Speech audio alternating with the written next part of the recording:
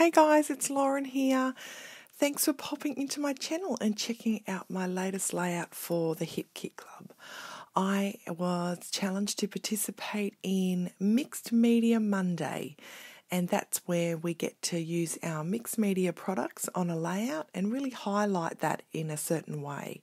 I was also challenged to incorporate a cut file onto my layout.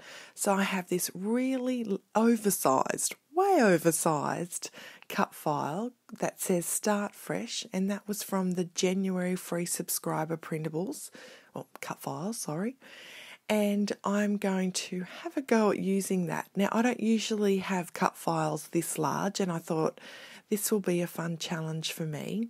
And as you will see, this layout will end up being is a layout that's, I think, really not a Lauren style.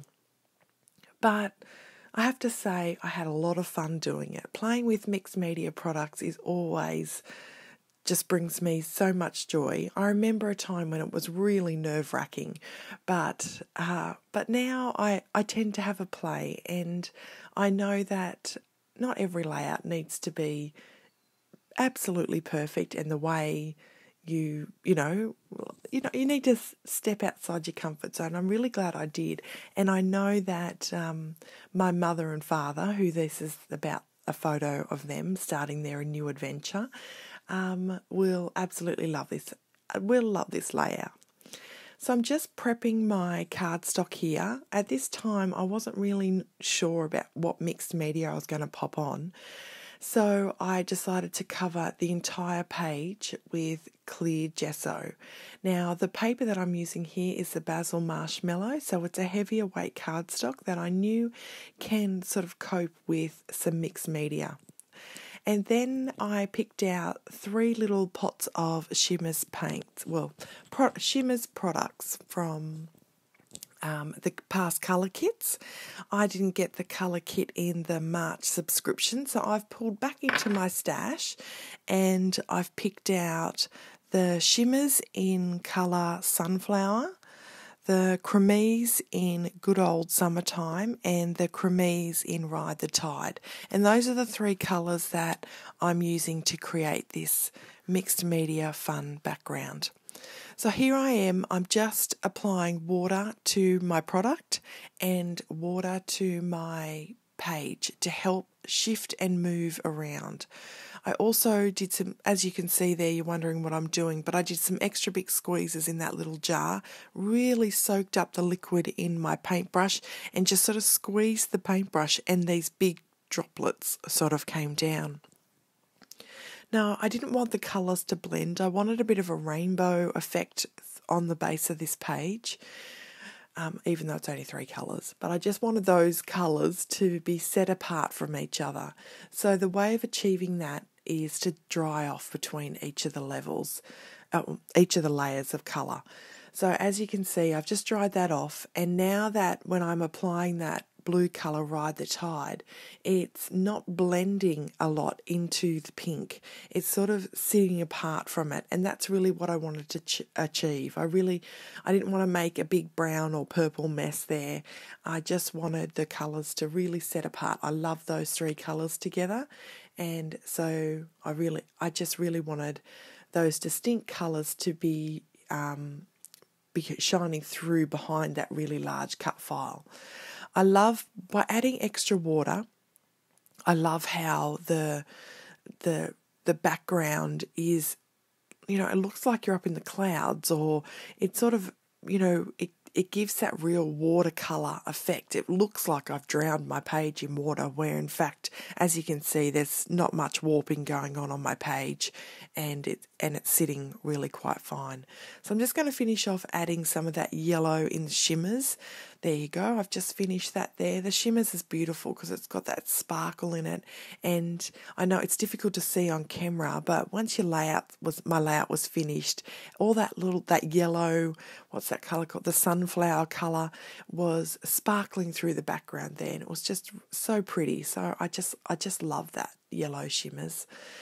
So I'd done some fussy cutting. I had that beautiful floral piece from the Sunny Days collection, and I just fussy cut it because those flowers really reminded me of Mum. She loves flowers, she loves her garden, and I thought I really need to pretty this up because I know this home that's undergoing lots of renovations at the moment, this new adventure that they're on, this starting fresh, is will be filled with beautiful flowers that she loves and adores. So I just wanted to sort of give that floral effect on the background and that beautiful sunny days flower. You know, I've used it on my past layout, like the one if you check on my channel, I used them there and I just fell in love with them. So I had another sheet, so I used that there and just did some fussy cutting, and I foam mounted that Start Fresh. So it's raised off, so it gives me a little bit of movement under there. The other thing I did with that cut file is I got a gold pen. It's a Faber-Castell one, and I just went around it with a border. That took me a little while. Usually I'm very confident with my strokes when bordering my cut files. That's something that I do every now and then. But I must have had the shakes or something, so it took me a little while just to get those clean lines. And if you look closely, you know, I've definitely made lots of mistakes, but the beautiful thing is from a distance and when you're looking at this whole layout, which is coming together as a very full layout, like I'm taking up the entire page, you tend not to see the little bumps and the mistakes that are in there. So I'm just using some wet glue to adhere those flowers. I just want to not overthink it. I just want to stick and put glue on and stick, put glue on and stick. Don't think about it. As you can see, usually I place out before, making sure that everything's where I want it to be, but this layout, I just didn't want to do it. I just wanted florals where I felt florals need to be. I wanted mixed media where I wanted mixed media to be. I was just going for it. And although it's not really my kind of, like, you probably think this is not really a Lauren style layout. It's very full. There's not much white space left.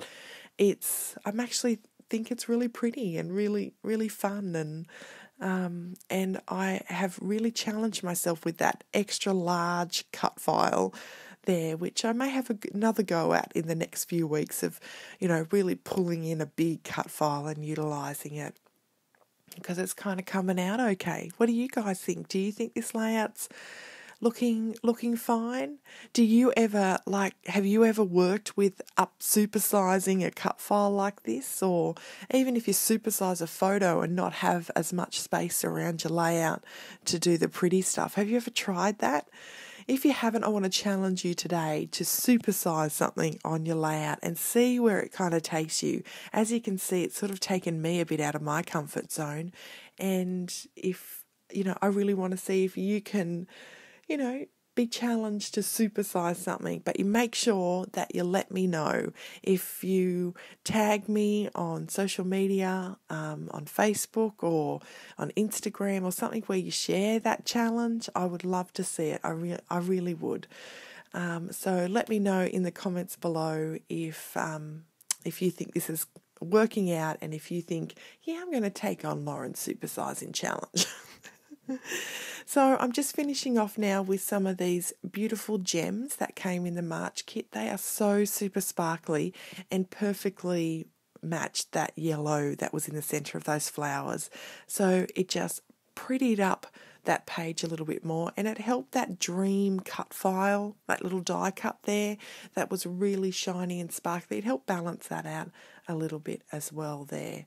At this point I was sort of thinking, I think this layout's going way off the page. So I thought I would get this gorgeous washi tape, once again super sparkly, and border my page and see if that sort of brought the layout back in a little. I don't know if that makes sense, but I just felt like this layout was just like never going to end and it was going off the page, and I thought maybe a border top and bottom would just sort of frame it and just give that effect of, here I am, I'm contained, even though I'm wild and crazy. But yeah, so I really like that gold border, and also it helps those little gems and that dream as well sort of balance out that super shiny. So I hope you like the layout. I hope it's inspired you to go supersize And yeah, if you're new to my channel, welcome. I hope you like this crazy layout. Give me a like and share it with your friends if you think it's something that inspires you and could inspire others. And I'll be back again really soon with a new layout. All right, take care, guys. Bye.